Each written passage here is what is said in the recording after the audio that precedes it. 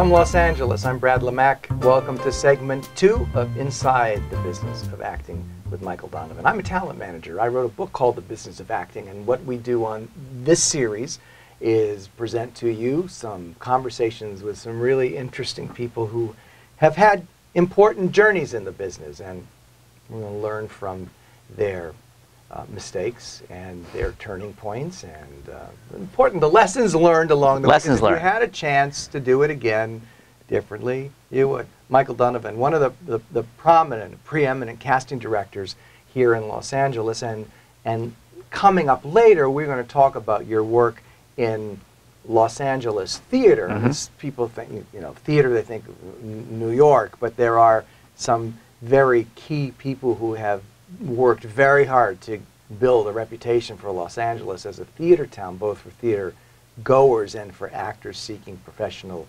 work in the journey of building their resumes. So we will talk about that.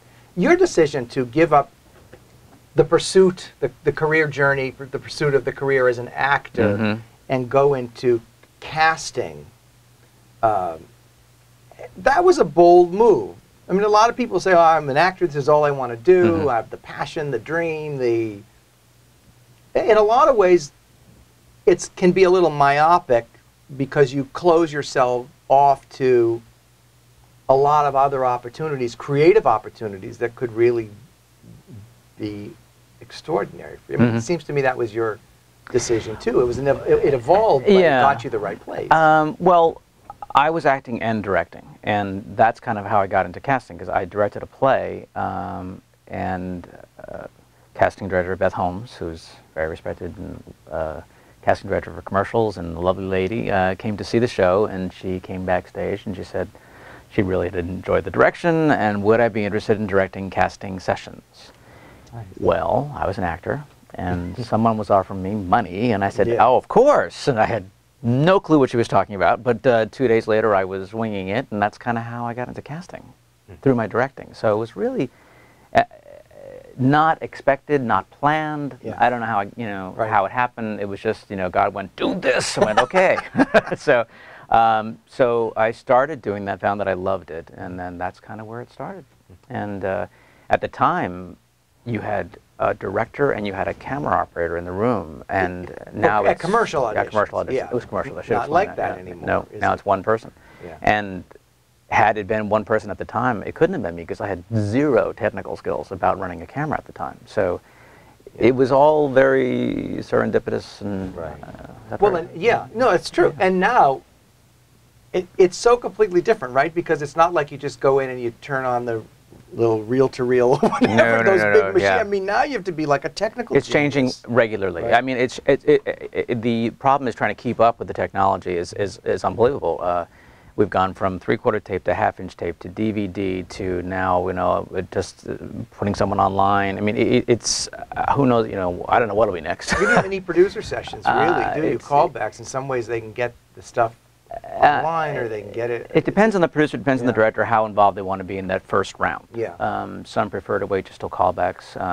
So it varies from job to job, and it varies whether you're doing film, television, theater, or commercials too, obviously. I want to talk about the audition process in just a bit. Mm-hmm. But for you, being on the other side of that process, were there rather instant realizations of what was happening and your perspective on that? My head was spinning the first couple of days. I was, oh my God, all the stuff that I didn't know. Had I known when I was an actor, would have made me a much better actor. Like what? Just like the way people submit pictures that are ludicrous, submitting themselves for things that they're completely wrong for. That's not new, right? Yeah, showing up without a picture and thinking that that's okay when you go to an audition. Showing up late and assuming, well, I'm only 10 minutes late. What? To me, we've talked about this, but to me, being on time for an audition means you're there at least 10 minutes early. That's on time. Showing up at your appointment time, you're late, as far as I'm concerned, because you have no idea what you might have to do at that audition, particularly in commercials. So, the list goes on and on. I just understanding the sheer numbers that you're up against. And which you didn't know before? I mean, you had no idea? I don't think I was cognizant of it. I think I had kind of a vague sense of it, but to really see it work was just so eye-opening. And I think every actor, if they're given the opportunity, they should work in casting. And a ton of casting directors will be very happy to have you work for them as an intern for free, because we're all looking for free help, of course, and you get a chance to work behind the scenes, and let's be honest, you're in a position where if I need somebody who's your type, who am I going to call in? You know, you're going to be even aging Jews? Even aging Jews. Oh, never mind. It is interesting because as an actor, because I went underground as an actor. That's a whole other story. You only know what, couple of things. You only know what you're submitted on right. because you either made the submission or someone who represents you made it and you got called in for that particular role, right? And you only know about what the competition is really like because of who's in that room when you show up for the audition. So I think what you're saying is really valid. Just you don't see the other side of it, you know, and don't understand the better business people are often the people who are being seen because they just are better at what they're doing in terms of the business side of it. So, and it's hard to explain until you actually see it in person. And now I just look at things and I kind of go, oh yeah, I used to do that, you know. It's in spite of like that discovery of what was really going on, you still decided to pursue casting, right? So did you march forward without any look back of thinking that, well, maybe I might someday get back into it or something like that? You know, I don't think you ever know when you go into a career whether you're done forever with that thing. I mean, I still can't tell you that for sure I'm done forever. I don't know. I mean, who knows? Maybe at some point I might do it again. But right now, no. And to run after it again? No. Especially because I know what it's like. No, that's a terrible thing to say. No, I just think it requires an incredible amount of courage, stamina, and determination. And I think you have to really, really want it. I'm paraphrasing, but Jane Fonda once said something along the lines of, if there's anything else that you can do, then you should be doing that, because then you don't understand. It has to be 100% or it's just not going to work, you know? Well, part of that dilemma, particularly with the kids I teach and that you teach, is that what they see, their role models or their examples, make it look so easy, right?